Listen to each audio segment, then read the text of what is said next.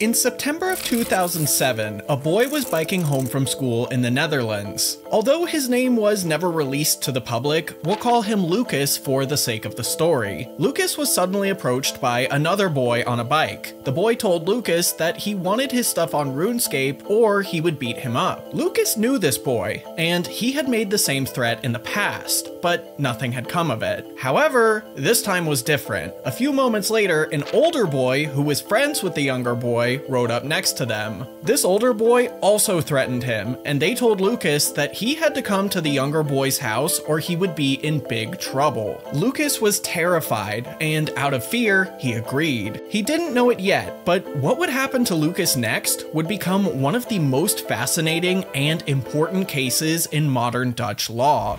The three boys arrived at the younger boy's house, and Lucas was quickly ushered into a bedroom. One of the boys pointed to a computer and told Lucas to log into his RuneScape account. He told them that he didn't want to, and they both began punching him. He was hit in the ribs and head until he fell to the ground. They would then begin kicking his chest and legs, before both boys took turns standing on his hips and ribs while one threatened to kill him. The younger boy went to the kitchen and came back with a knife. Then the older boy went to the kitchen and came back with two knives. With knives in hand, they threatened to kill him again. Lucas knew that he now had no choice but to cooperate. The older boy logged into RuneScape using the bedroom computer, while the younger boy took Lucas to another computer in the living room. After Lucas logged in, the younger boy took control of the computer and dropped a valuable mask and amulet, which I'll go more in depth about in a minute. After the items were dropped, the older boy picked them up and logged out. Both computers were then turned off by the older boy. Lucas began arguing with the older boy, telling him to turn the computer back on, but instead of doing that, he just threw Lucas to the ground. Both boys would then force him out of the house. Luckily, Lucas didn't suffer any serious injuries from this besides a few bruises. Now, before I talk about what happened to the younger and older boy, I think I need to rewind a bit. Oh, and also discuss today's sponsor, Raid Shadow Legends. It's crazy to think that Raid has only been around for 4 years, but has so much to offer. Right now, Raid has 700 plus unique champions, 15 awesome factions like lizardmen and orcs, 12 imposing dungeons to conquer, engaging PvP content, regular content updates.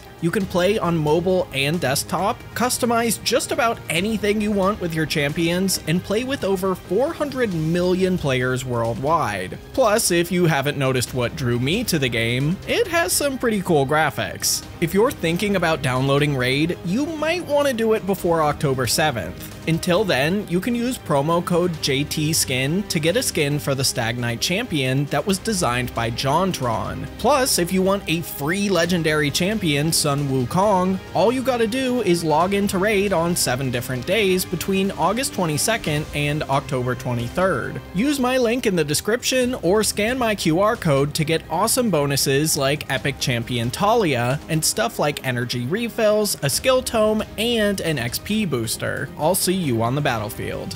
You might be wondering, how did the boys even know that Lucas was wealthy in RuneScape in the first place? Well, Lucas actually came into his wealth not by playing the game and grinding hard, but by pure luck. According to the police report, a few days prior to the incident, Lucas had come across a pile of valuable items on the ground from another player who had just died. He picked it all up, and just like that, he was rich. But something else from the police report makes me think that he was already wealthy before this, and this moment would just give him another boost to his bank. When the police interviewed Lucas about what happened, this is what he told them about his RuneScape character. I am very rich on RuneScape, and because I am rich, I am also very strong. I am very strong with different weapons and almost impossible to beat. Because of my large property on RuneScape, I change my password almost every 3 days because I'm afraid someone hacks me. I'm sorry, I know he just underwent something awful, but bragging that you're almost impossible to beat on RuneScape in a police report is just kind of amazing. The younger boy found out about Lucas's stroke of luck and was extremely jealous. I imagine Lucas was bragging about it at school. Prior to Lucas looting a dead player, the younger boy was actually wealthier than Lucas. So, the day before the attack, the younger boy messaged the older boy over MSN, informing him about the wealth that Lucas had just come into. He also told the older boy, "Come on, we're going to take his stuff." The older boy agreed, and you know what happens next. So, I said earlier that the boy stole a valuable mask and amulet, and you might be wondering what those were. Unfortunately for us, the Dutch police are not RuneScape nerds, so they didn't write down exactly what they were, but I think I have a pretty good guess. I think the mask is a Halloween mask, since those were the most valuable masks in the game, but still relatively affordable back then. It could also be a black mask, because those were also pretty valuable at the time. The fact that Lucas looted it from another player makes me think that maybe they were on a Slayer task and died, but we'll never know for sure. The amulet was definitely a Fury amulet, because at the time, it was the best amulet in the game, and aside from the ridiculously expensive Third Age amulet, it was also the most expensive one. So what happened to all the boys involved in this case? Well, Lucas reported what had happened to the police, after which the two boys were called into the police station. They admitted to what they had done, and the police had them transfer the stolen items back to Lucas using a computer at the police station. Now, you think this might be the end of it, but we're really just getting started. The public prosecutor decided that they wanted to pursue criminal charges against the two boys, which at the time was pretty groundbreaking. Nobody had ever been punished for the theft of a digital item before. In fact, nobody even knew if what the two boys did to Lucas would even be considered theft in the eyes of the law. So the case goes to trial, and immediately things get pretty messy. Now, I'm not a lawyer, and I'm not Dutch, so this was kind of hard to understand. However, I did take one American business law class in college and know how to use Google Translate. So, yeah.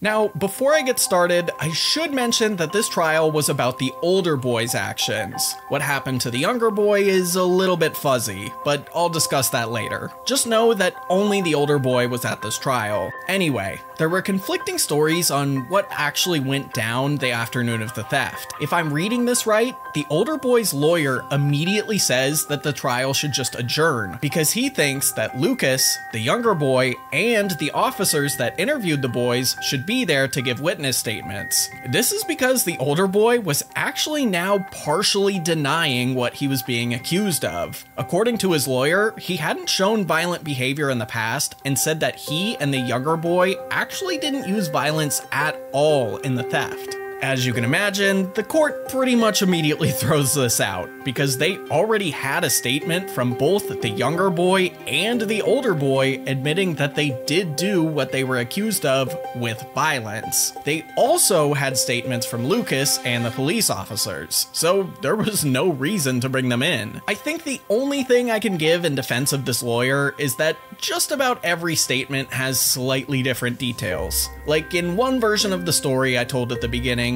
Lucas didn't give control of the computer to the younger boy after logging in. Instead, the chair was pulled out from under him and the older boy stole the items. But the small changes aren't relevant and witness statements aren't always perfect. The alleged crime still occurred almost exactly the same way in every testimony. So the trial continues, and it's actually pretty straightforward from here for now. The court argued that the items being digital didn't matter. What occurred was still theft. Their main reason was because the amulet and mask both had value and could be taken away. They had value because, well, both Lucas and the two boys valued them. They didn't necessarily need to have monetary value, although they did, since RuneScape items are bought and sold all the time for real money, even if it is against the game rules.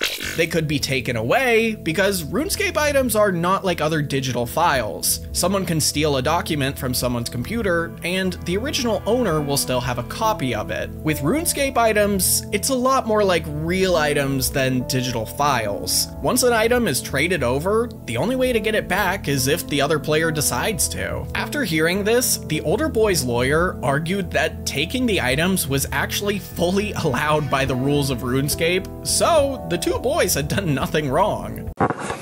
What? Unless Jagex added a "you must beat and rob other players in real life" rule, I have absolutely no clue what he was trying to argue. If I had to guess, it's because other players could kill you in the wilderness and take your stuff, but that's in the game. Like, if this guy's point was valid, you could go up to someone playing RuneScape in the library with a knife, take all their items, and it'd be all good. It's just part of the game.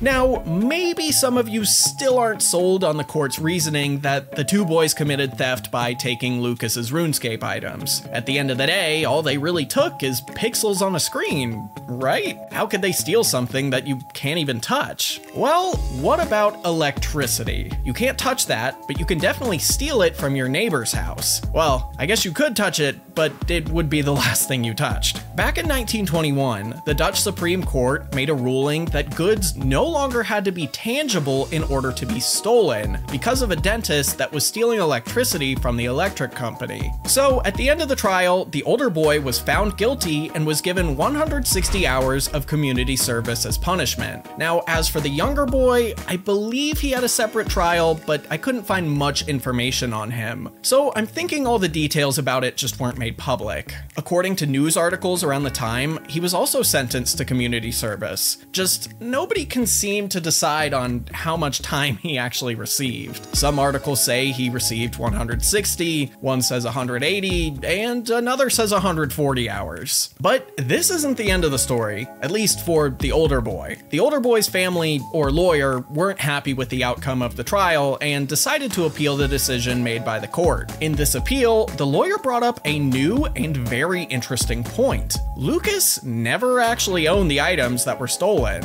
Technically, RuneScape's creator, Jagex, owned them the whole time. If you look at RuneScape's end-user license agreement, both your account and everything on it do really belong to Jagex. It's basically like you're just renting your account from them. In the eyes of Jagex, they had the items the whole time. Now, I think that's a really solid point, and I could definitely see the court siding with him on this one, but they actually rejected it. They compared a RuneScape item to a passport. Passports are the property of the government. A citizen that has one is really just its holder, not its owner. But someone can still have their passport stolen and suffer as a result. The amulet and mask technically belong to Jagex, but they were still stolen from Lucas, and he definitely suffered as a result. The court concluded by saying that the world was getting more digital every day. A new online world had emerged, and it couldn't just be treated like an illusion where no criminal activity could occur because it was just technically bits and bytes of data. In the end, the appeal was denied, and the older boy's punishment still stood. But this story still wasn't over. This case made it all the way to the Dutch Supreme Court in 2012. And again, similar points to the previous two trials were used, and the older boy was still found guilty.